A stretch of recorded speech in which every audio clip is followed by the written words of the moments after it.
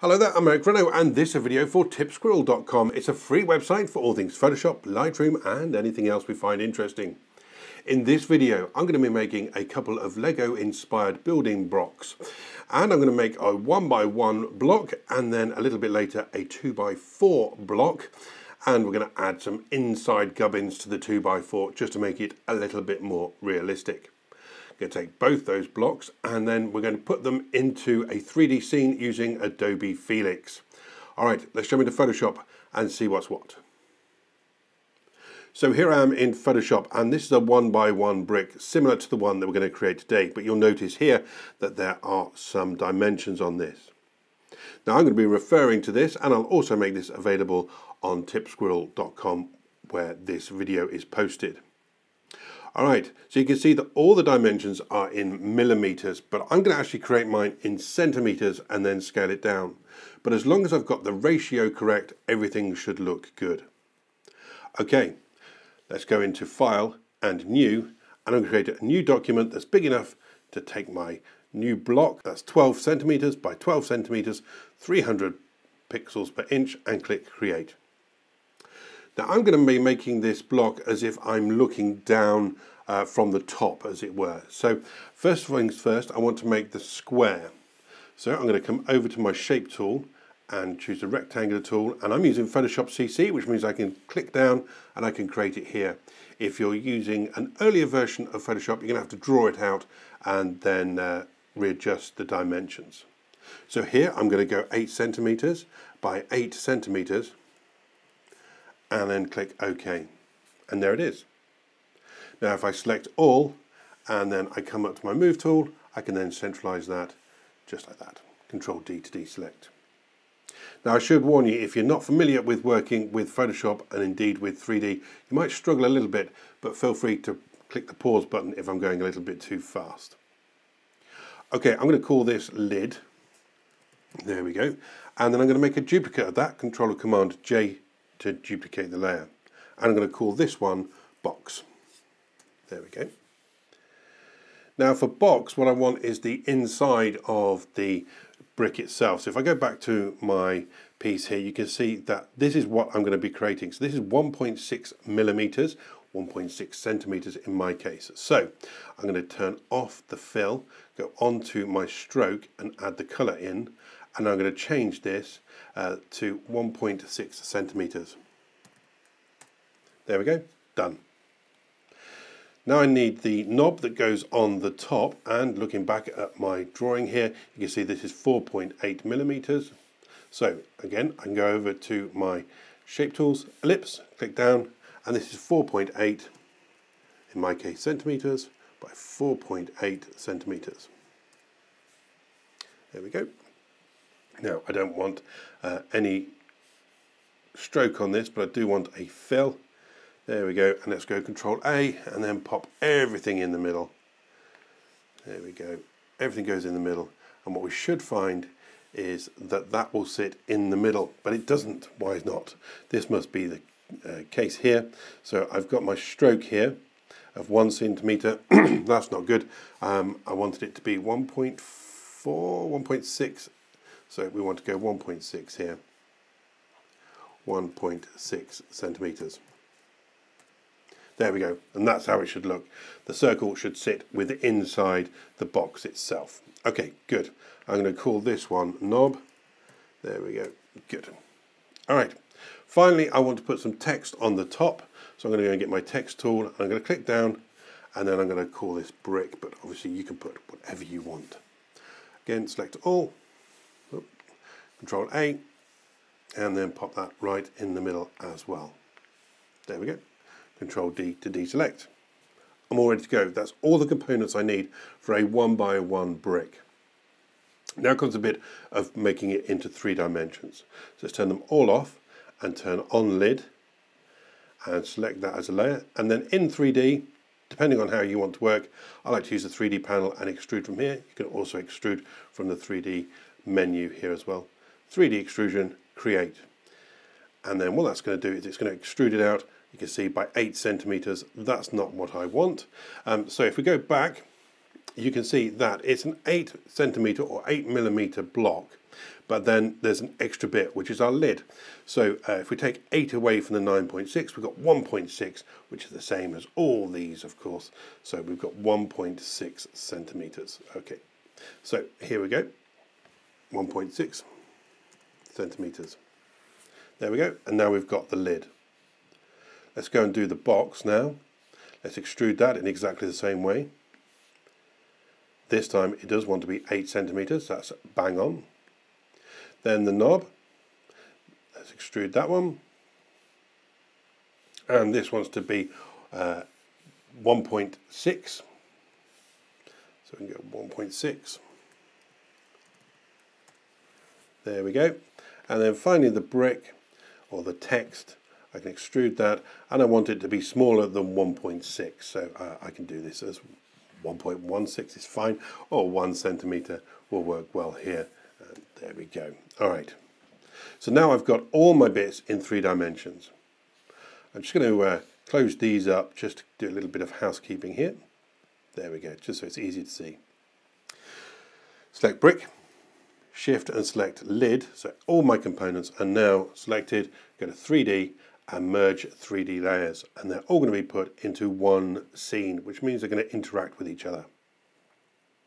Now at the top here I've got my top down view, but if I click and go top I can sort of centralize it all, and you can see at the moment it's 8 centimeters square, which is perfect, exactly as I wanted to see it.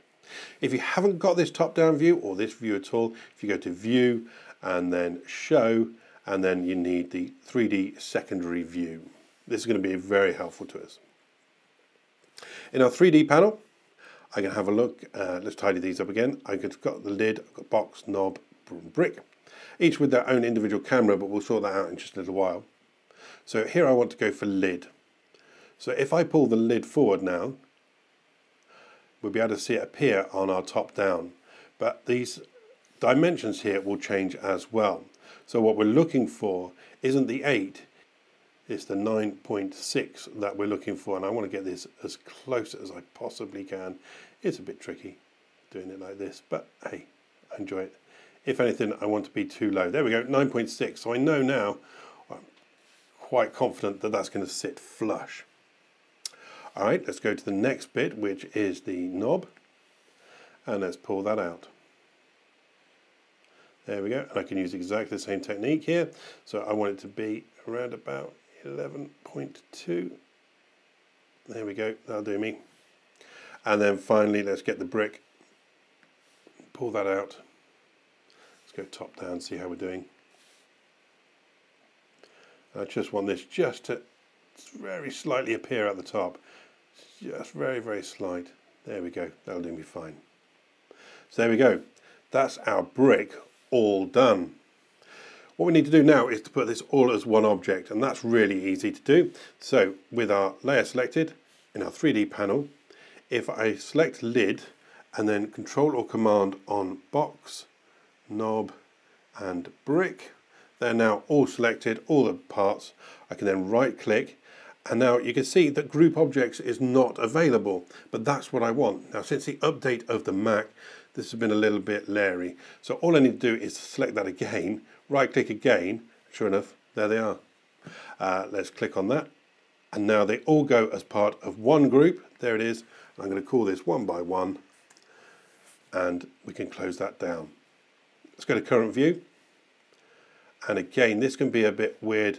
You can see that that is not the right icon for this tab here. So if I go off it and come back on it, there you go. Again, this is since the update in the Mac. And I can scooch around this and I can have a look and see exactly how it goes. Now you can see just maybe that it is see-through or it is hollow there. There's no lighting on the back, so that makes it a little bit more difficult. There we go. And I'm going to go back to the default camera, just like that. And there we go. We've made a 1 by 1 brick. Easy. Okay, I'm going to send that out. So 3D, export layers, and I'm going to export this as a wavefront OBJ. So I want this to be an object, and you can see it's just over 8 centimeters there and 11.2.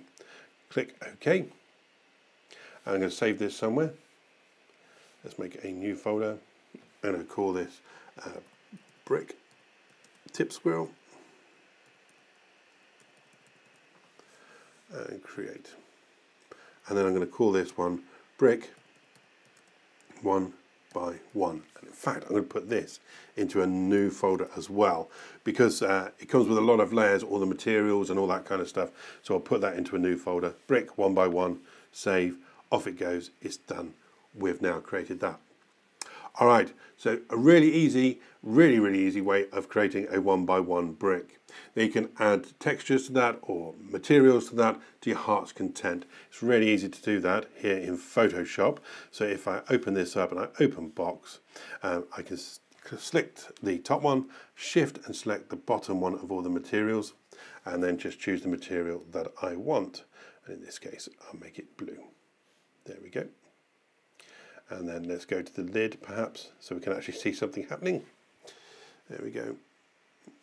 And then make that blue as well. There we go. And you can see it's all coming together really easy. Now the reason why I'm not too worried about doing that here is I like to add the materials in Adobe Project Felix, which is where we're sort of heading towards.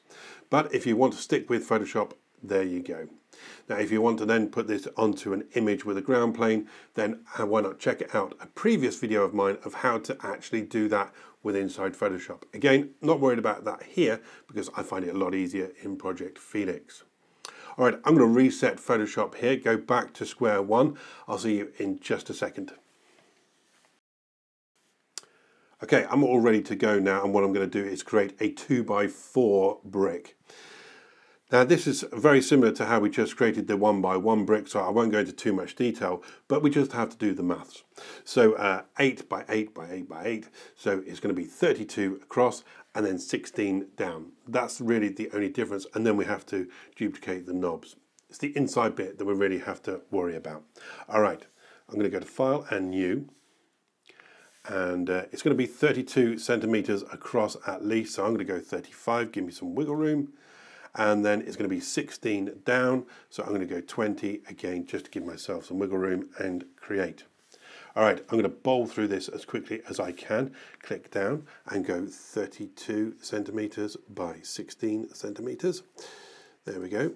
And of course we're going to call that one lid. Then we're going to duplicate that and we're going to call this one box.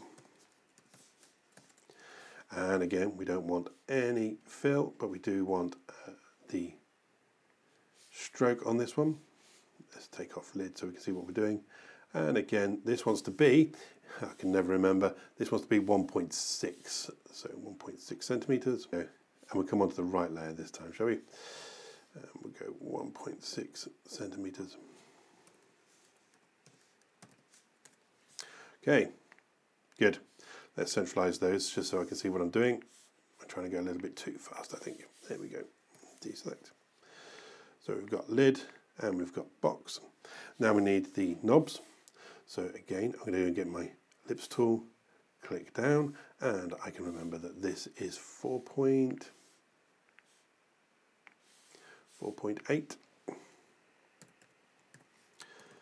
by 4.8.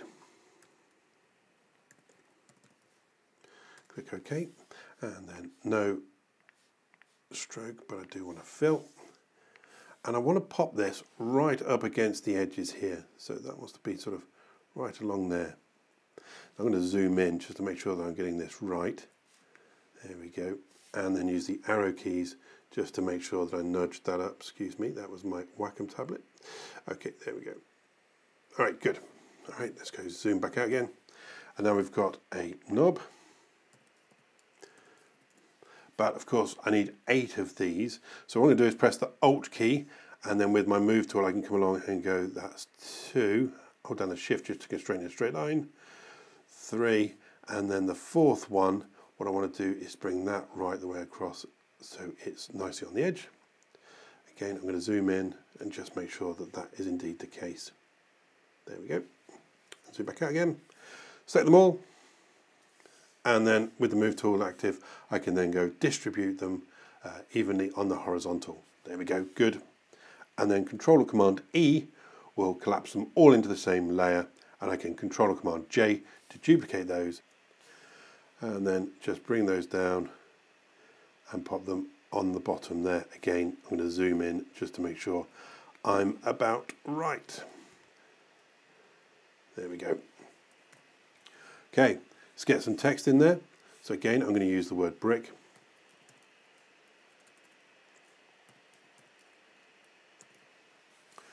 And I'm going to pop that one in the middle of this circle, just like so. Okay, and again, I can just duplicate that to my heart's content. That's 2, that's 3, and then make sure this fourth one is bang on. Good, and then select them all, make sure that they are all highlighted, and there we go. Good, and Control or Command E to pop them all together, Control or Command J, and then bring them down as well. There we go, easy as that.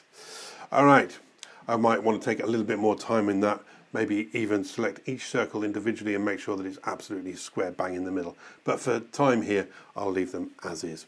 Let's pop those two together, and then we can pop the knobs together as well, if you excuse the expression. So let's go knobs, and then text. All right, good. So that's all our components together, but now we need those bits in the center that gives it that bit more authenticity. So it's made up of 3 circles with a line going down. Now this is going to change depending on what age your brick is that you're using as a reference. Now this is the way that I seem to remember it from my childhood, or maybe even my children's childhood, but it may differ depending on when you remember looking at the bottom of a Lego brick. All right, let's go and get my circle here. Now if I start to draw this out and then hold shift to constrain it, I can bring this up and so pop it into the middle, and what I want to do is to touch everywhere, and it should, if my calculations are right, be almost bang on 6.4. There we go, 6.4. Excellent. All right, I'm going to make that 6.4 centimeters by 6.4 centimeters. There we go. And I don't want any fill, but I do want a stroke. And now this one, it's up to you. I've not really managed to get hold of any kind of definitive measurement for this, but I'm going to try 1 centimeter to start with, and that looks about right. So about 1 millimeter in real life. Okay, I can do the whole duplicate thing again. So I want to duplicate that one straight the way across, and that will go right into the middle. And then again, this one should snap as well, so it's equidistant apart. There we go. Let's pop all those together. And now I want a bit of plastic that goes across the middle. So I'm going to go and get my rectangular tool and just come down there, just like that. I don't want it to go to the edges, and I want it to be 1 centimeter wide. So at the moment it's on a stroke. And now what I can do is I can select both layers and then go Control or Command E. And because it's that way around, it's going to get rid of the rectangle within the circle there. And that works out just fine. Okay, all we need to do now is do the extrusions just as we did before. So on the lid, let's extrude that one. I'm going to extrude this one by 1.6 centimeters. The box, we're going to go by 8 centimeters.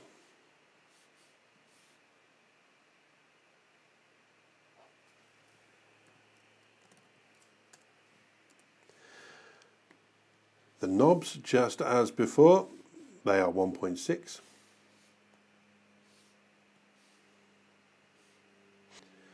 Now you'll notice here that we've got could not complete your request because the path is too complex. So there's too many paths going on there. That's absolutely fine. Just right click, rasterize the layer, and then do it again. And sure enough, this time it's going to work just fine. There we go. And we want this to be 1.6 centimeters. 1.6 centimeters. There we go. And then the text. Text. Wants to be about 1 centimeter. 9.2 is fine. And then finally we get to the what I'm going to call tubes here. These want to be less than 8 centimeters, but not a lot less, because we do want to see them come out the bottom. So let's create that and maybe go to 7.5 centimeters, something like that. 7.5 centimeters, just so they extrude nicely. Okay, bit of housekeeping, just as we did before. There we go, and then shift click 3D and then merge 3D layers. There we go. They get all merged into one, hopefully. Cool. All right, it's starting to take shape already. Okay, let's go top down. Make sure everything's central. And then let's close these up because we don't need to get in there at the moment. Okay, lid again first. So pull the lid forward. And then there we go, 9.6 is what we're looking for. Now you notice that the text I think is hanging out the back. So let's bring that forward just so it doesn't interfere with our 9.59, that wasn't a bad guess. All right, let's go for that text. Although we're going to go knobs first. Knobs first and bring those out. There we go.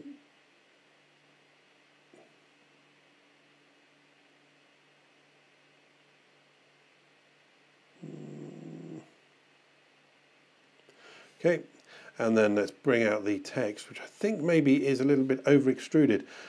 Yeah, 9.2 centimeters. We definitely don't want that. Let's go for 1 centimeter. Okay, there we go. And let's go and get the text. Bring that out. Make it just poke out just a little bit. There we go. And now we've got the tubes. So let's turn off the box layer so we can see what's going on with the tubes. There we go. Tubes, bring those forward just a little bit, just so they sit flush with the lid there. There we go. And then we can turn the box back on. Now I need to put all these together. So again, I'm going to go for lid. I'm going to go for box, knob, text and tube. Right click. And sure enough, can't do it. Right click, can do it. There we go. They're all together. All right, let's spin that round, see what it looks like.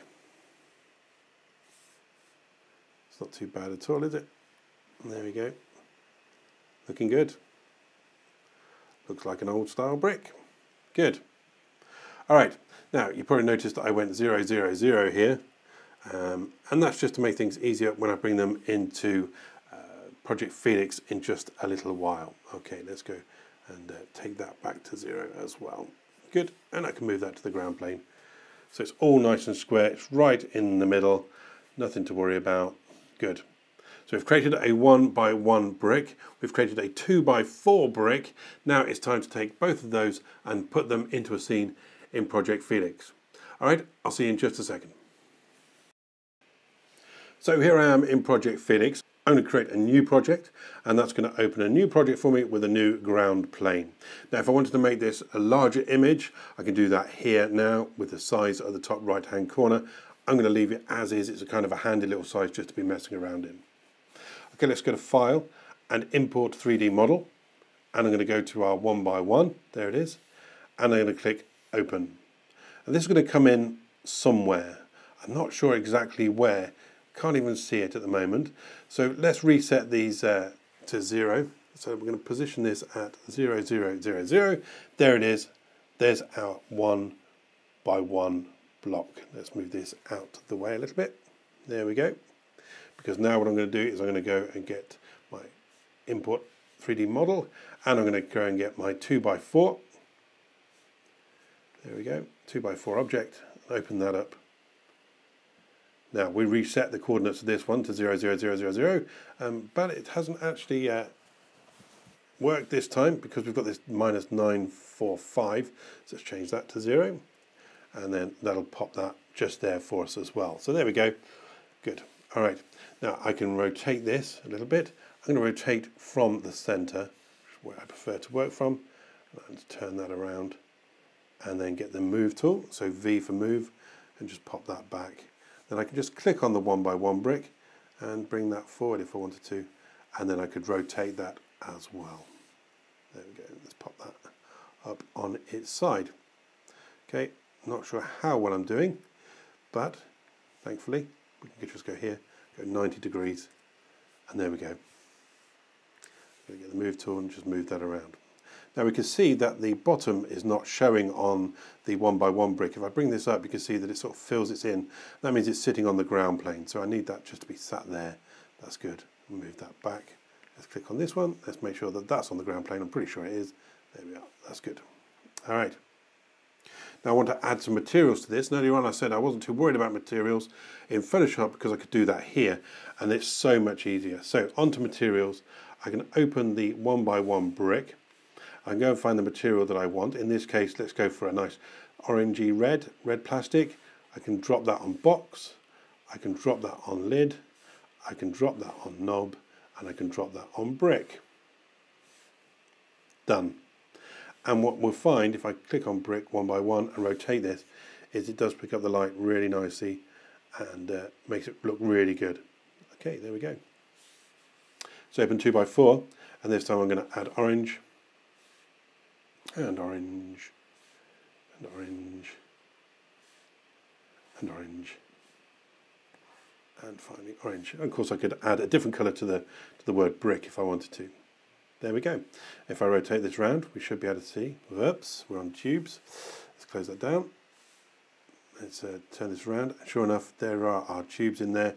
It looks great. Now I want to put this in a 3D scene, so I'm going to need a background for this. Could leave it like that, and down the bottom right hand corner here you may just be able to see, let me just resize my screen here.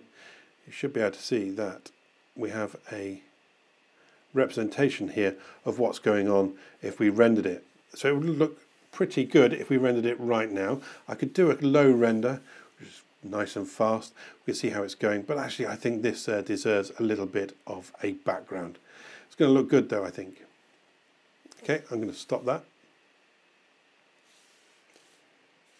And let's go and put a background. File, import image as background. I've got one sitting somewhere in my downloads that I got from Adobe stock. Nope, that's the one. Okay, let's open that.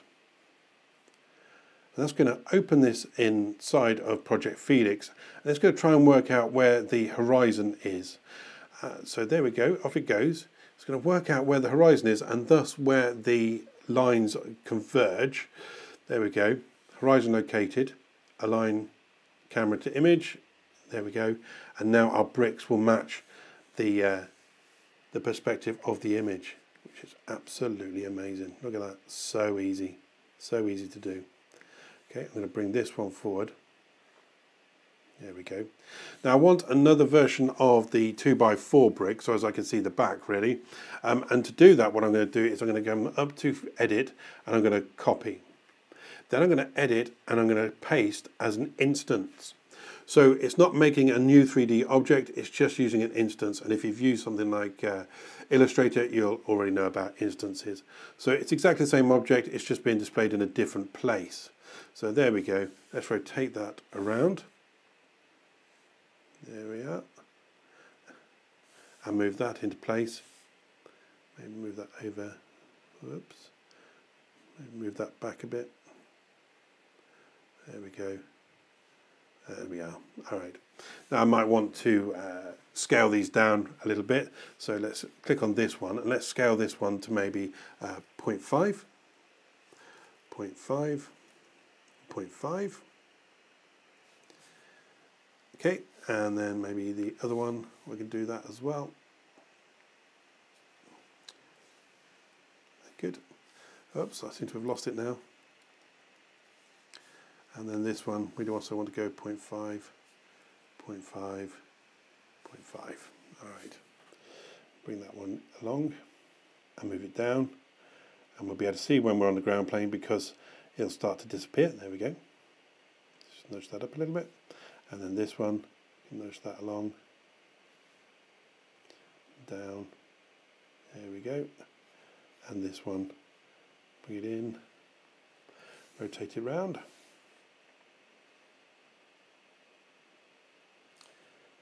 And then move it down.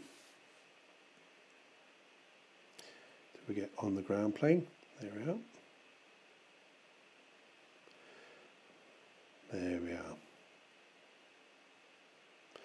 Now, because this is an instance, if I decide to change the colour of the orange brick, maybe to a green, so if I change it to green here, you'll see that because it's an instance, it's going to change it as well. There we go. Cool. But I can, of course, copy it, edit copy, and edit paste. And then if I move that one out of the way, that was on tubes. Let's go back and edit copy, edit paste. There we go. Now we'll rotate that one. Okay. There we go. We want that one to change to 90 degrees. But because this one's a copy, we can do anything we like with this one. Actually, what I'm going to do is I'm going to add some wood. You can see we could add some metal to that one if we wanted to, but I think we're good. Let's go box, lid, text, tubes, knobs. And then we'll move that up. Still on tubes again, on knobs again. There we go. Let's undo that. And move the whole thing. There we go. And I can pop that one, if I wanted to, on the top of that one. Maybe move it back a little bit. You get the general idea. Okay, let's go and render that out and see what it looks like. Yes. Okay, here it comes. In a low quality, it's going to render this out. We can also do this as glass. We can do it as wood, we can do it as plastic, anything you like here in Felix. And of course we can also add other objects to it as well. So if we wanted to put a spring in there or a coil or you name it, you can get it. We could put that in there as well.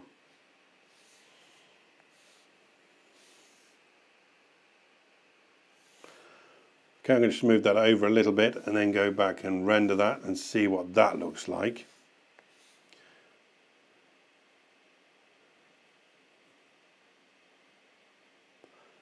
Okay, looks a bit better perhaps. All right, I'll leave it as is. Didn't need to worry too much. I might though just bring that down to the ground plane and then move it back and along. There we go. Make sure it's on the ground plane. Now what I can do here is I can come to the background. I can say create light from the image. So this is going to make an image-based lighting from the background, which gives much better realistic reflections in the bottom here into the bricks, which would be really cool. And then what I'm going to do is I'm going to render this out, I think, one last time. There we go. That's cool. All right, let's render that out, see what it looks like. Yep. Off it goes, and we're going to see much more sort of natural reflections in these bricks now. Cool. Nice. What we could even do is make this one silver and get the reflection of this brick in front of it in the silver one. Which I kind of like the idea of that one. It will take a long time to render, but it sounds like it might be a good idea. Anyway, for now though, I'm going to leave it there. We've got these oversized Lego bricks that are sitting on this counter. Really easy to do. Okay, I'm Eric Renaud. Thank you very much for joining me here. Hopefully I'll see you again next time. Bye-bye for now.